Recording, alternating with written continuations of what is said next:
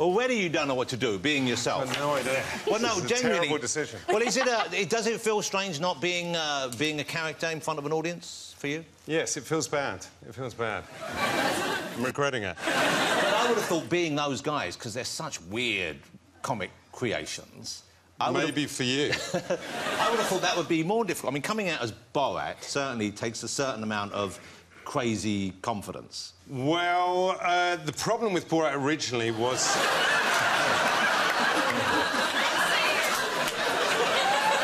I right, ladies? Am I right?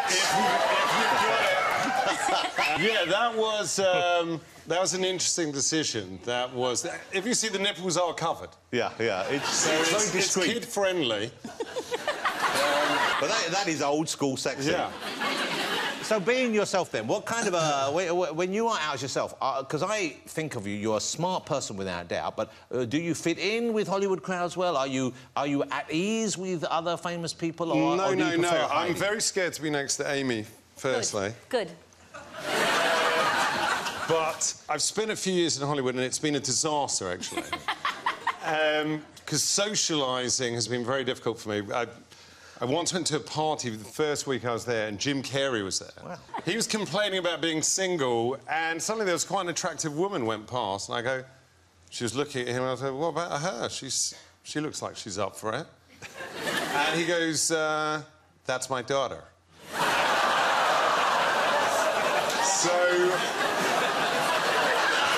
So basically, I don't go out in Hollywood. Oh, wow. There are about 20 more of these. There are about... But let's talk about your Ali G was your first kind of really successful creation. Yes. Now, when he was first created, he wasn't even called Ali G, was he? I believe it was just a generic term you had for him. Yeah, well, we actually shot it, I think, in the next studio to this, the 11 o'clock show, back in the 90s, back in the old school. And originally, they came out, they said, we want to do this character called the Youth Wanker. I actually never thought Ali G was a wanker, but... although he did play with his beast. And so I came back, I said, what about this character, you know, and came up with the name Ali G. Yeah. So if you were talking to some very important upper-class person, they'd think that he could actually be that thick. Yeah. So we were playing to their prejudices. But I guess... at some psychological levels. It wasn't just big knob jokes. Yeah. But I guess at the same time as well, you were relying on and playing off of what is, especially in this country, a certain innate politeness. Yeah, well, it would happen in America as well, you know. So what I'd do is I'd go into the room and someone like Pat Buchanan, he was a Republican presidential candidate. Yes. You would know him, Amy. Yes. This is for you. So in America, you know, they were even more polite. So someone like Pat Buchanan, the idea was I'd try and convince him that I was an idiot before the cameras were rolling. Yeah. So I go, yo, you know, it's wicked to be here. And I go, you know, so where is we? And he goes, we're in Washington, D.C. We're in Washington, D.C. And I go, yo, is that near America? And so... he go, yeah, that is America. I go, wicked. Oh, wicked. It's great to be in America because, you know, in a few weeks I was hoping to go to the USA. He'd say, no, the USA and America are the same thing. And I go, all right, let's agree to disagree. You know, you say tomato, I say potato, you know. Let's bring this up. But yes, so that, you know, when I'd come in as Borat, the first thing I'd do is I go, hello, nice to meet you. And I go, can I please make a shit? The assumption was if someone's coming into your house and they're asking to take a shit, you feel sorry for them. Yeah. As Borat, I know you got quite a lot of flack from Kazakhstan itself. Yeah, they got very upset because I hosted the MTV Awards as Borat. Yeah. And I pretended that their Prime Minister, Premier Nazarbayev, came on. I go, no, Premier Nazarbayev. And I got on my knees and I kissed his crotch. Yeah. And they got very, very angry and they decided, we are going to show this is not our Prime Minister. Our Prime Minister did not go on to MTV Awards and get oral temporal relief from Ebola. So they ended up spending about $30 million in a campaign to prove that they were the real Kazakhstan. And that Borat was not. Yeah, but meanwhile, what I decided to do was they got so angry that their Prime Minister, Premier Nazarbayev, actually flew to Washington to complain to the American president. So I heard he was coming, so I thought, bugger this, I'm going to Washington. So I found out the half-an-hour window where he was going to be outside the Kazakh embassy and in the White House. And at that point, I decided to throw a press conference outside the Kazakh embassy, pretending to be the real Kazakhstan. You know, I want to say there's a Sacha Cohen, this Jew comedian is not a real Kazakh. He is controlling the media. But what strikes me is that what you're doing actually, although very, very funny, is also quite dangerous, I'd have thought. You must at times feel like maybe it could go too far. Maybe you would be in actual danger. Yes, well, there were some times, you know, where things got a little hairy. No pun intended. No. I'm above that. That was a pun in English. Oh, I see, yeah. Thank you. We wouldn't laugh there either. Yeah.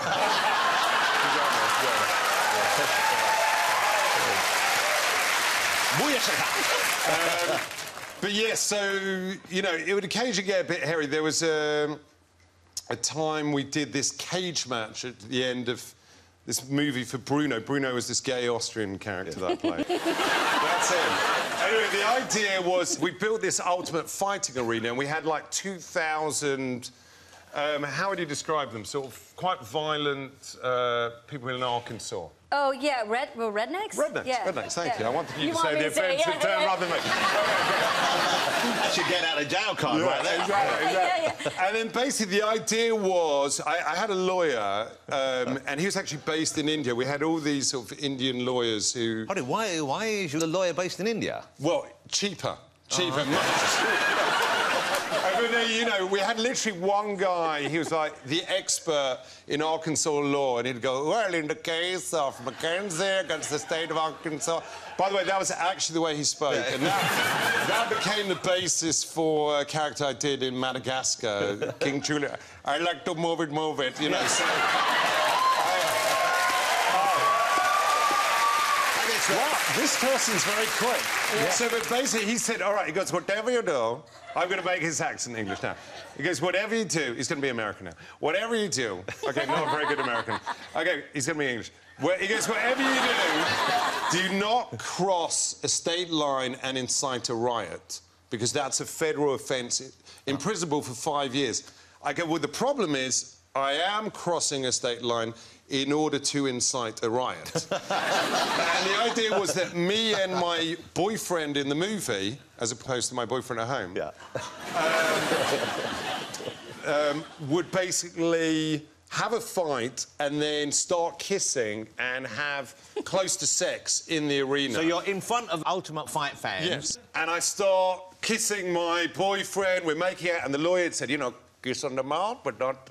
You know, you cannot kiss on the nipple, so I'm, like, playing with the nipple. And they give me these 15 laws, you know, the finger must not be close to the rectum. But can you open... And I got open palm. Is open palm all right on the anus? Open palm is fine, you know. And so we start making out, and, you know, all the time his hand's getting a little bit close to my rectum, and I'm taking it off. And then, basically, these guys started throwing these metal chairs in, and I'm lying with him on the floor, and I'm thinking, I see the first chair land, and I'm thinking, if I lie on my back, I can move him from side to side and touch the chairs. I go, this is easy. But, yeah, got out of there. All right, let's talk about your new character, Nobby. He stars in from Grimsby. It opens on the 24th of February. I've seen it. It's very funny. Tell us about him and who he is and where he comes from. Well, the idea was... you know, to have a kind of James Bond character, and we thought, who would be his ideal brother? And I spent a bit of time up in Grimsby and up in the north of England. Originally, he was meant to be a kind of football hooligan. In the end, he turned out not to be. But I went to a pub in Grimsby, one of the local pubs there, and a bloke comes up and he goes, wait a minute, He goes, you're fucking Sacha Baron Cohen. Right, sorry, the accent is totally wrong. So he goes, you're fucking Sacha Baron Cohen. I go, no, I'm not. I'm really not. He goes, it is, it's fucking Ali G, it's Ali G. I go, I'm not, I'm really not. He goes, it is, you're fucking Sacha Baron Cohen. I go, listen, OK, be quiet. I am Sacha Baron Cohen. Just please keep quiet. He goes, you're not fucking Sacha Baron Cohen. Why is Sacha Baron Cohen in our pod? I go, you're right, I'm not Sacha Baron Cohen. I go, I'm not. You're actually right, I'm not Sacha Baron Cohen. He goes, yes, you fucking are. It's fucking LAG. It went on for about an hour. This guy, I asked him, I said, what do you do? He goes, I'm a Neil Diamond impersonator. Name any song. I said, Sweet Caroline. He goes, how does it start?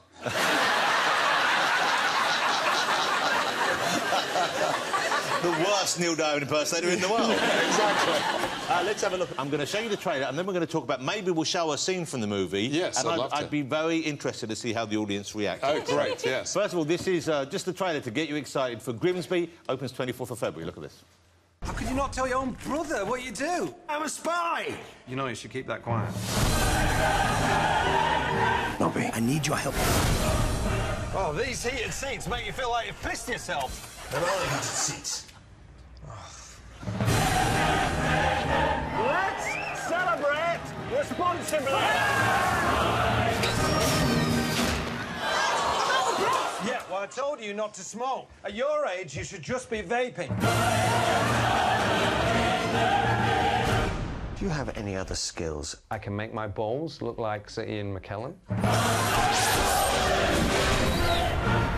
Has anyone ever told you you're a very beautiful woman? Only a guest called Mr. Bill Cosby.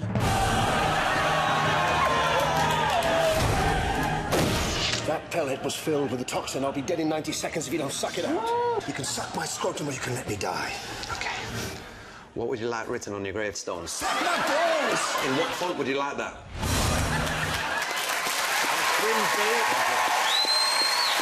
Opens February the 24th. Very funny. So, OK, so, look, we have a scene. So I'd like to show that to the audience. Excellent. And we thought we'd get your reaction to this and see whether you enjoy this in advance. All right, so...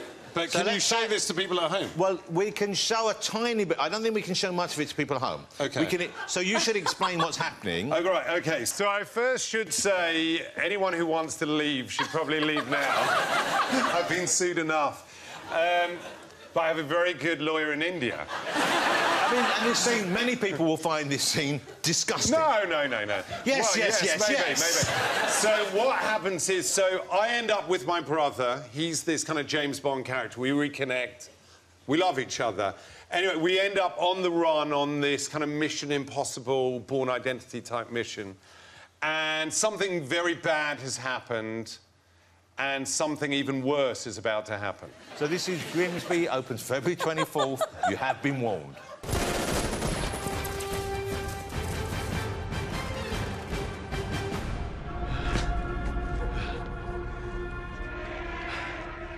There's nowhere to hide. I got an idea. Oh, great. Because your ideas have netted nothing but gold up to this point. You're gonna follow me and you're gonna do exactly what your big brother says. Hurry! Come on. They were just here, spread out. Fine. This is disgusting.